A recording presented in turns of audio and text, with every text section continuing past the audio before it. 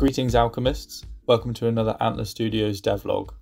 This week you've got me, Harry, lead programmer, and today I'll be running over the features of our latest animal in the game, the spider, talking about its mechanics and explaining a little about how we use behaviour trees in UE4 to create it. We wanted spiders in the game to work more like a dangerous hazard rather than an enemy to be defeated, so as to make them feel more dangerous and add a level of tension to the problem solving that the player needs to do in order to progress. So for that reason, the first thing you should know about the spiders of Dakrama is that you can't kill them, and they can very much kill you. Luckily for Edric, he does have some recourse, namely the Solar Fidation Tonic, a powerful and dazzlingly useful potion, particularly useful when surrounded by murderous spiders. Like our Lunification Tonic, the Solar Fidation Tonic imbues Elpin with alchemic power and transforms him into a state we call Sun Elpin. Expanding Elpin in Sun mode will create a bright radius of light, which will enthrall and captivate any nearby spiders. We are very much inspired by the scene involving the Vial of Galadriel and Shelob from Lord of the Rings, except instead of scaring the spiders away with a bottle of starlight, we're attracting them towards a shiny robot. Shiny, shiny, won't you be mine? Oh yes, and I may have forgot to mention that spiders do have Cockney accents, naturally.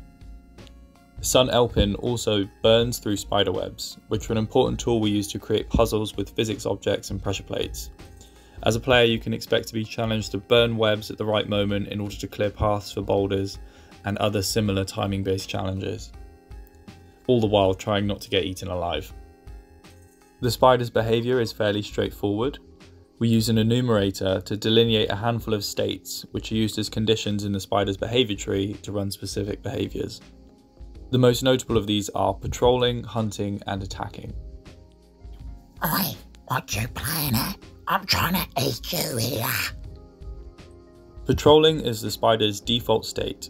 It will randomly select from a bunch of predetermined objects to go check up on. Spiders always like to keep stock of their stashes.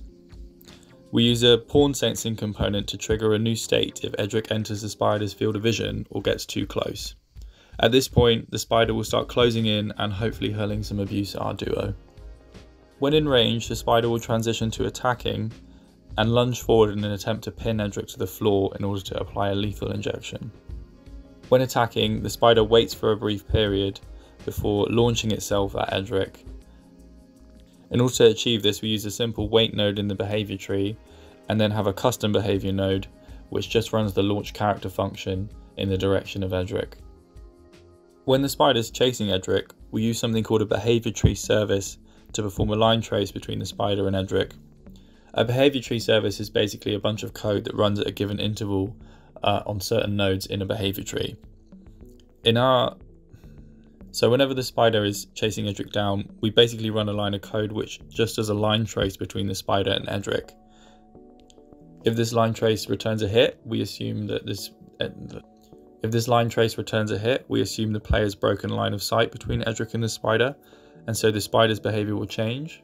It will just go to investigate the last lone location, wait for a bit, and then if it can't pick up Edric again after that, it will go back to patrolling. It's pretty simple behaviour for now, but it's sufficient for us to start testing and see how spiders feel. And that's pretty much the spider's behaviour for now. Like I said, pretty simple, but enough to get started with. If you like the look of these spiders, we have some good news. The mesh and the animations are actually... If you like the look of this spider, we have some good news. We're actually working off a store-bought asset for this one, so both the mesh and animations are available to the public. They were created by the very talented Enhanced Studios, and a link to them is in the description of this video. And that's pretty much everything for this week. Thank you for joining me, and please remember to like and subscribe if you enjoyed this video. Let me know in the comments if you didn't, and wishlist Project Grover on Steam regardless. Until next time.